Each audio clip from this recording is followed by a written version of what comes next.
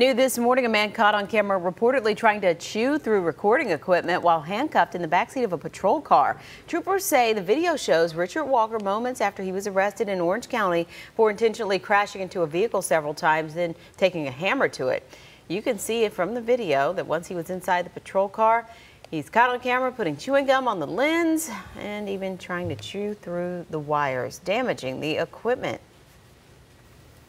Walker was booked into the Orange County Jail on several charges, including aggravated assault, resisting an officer, and damaging property.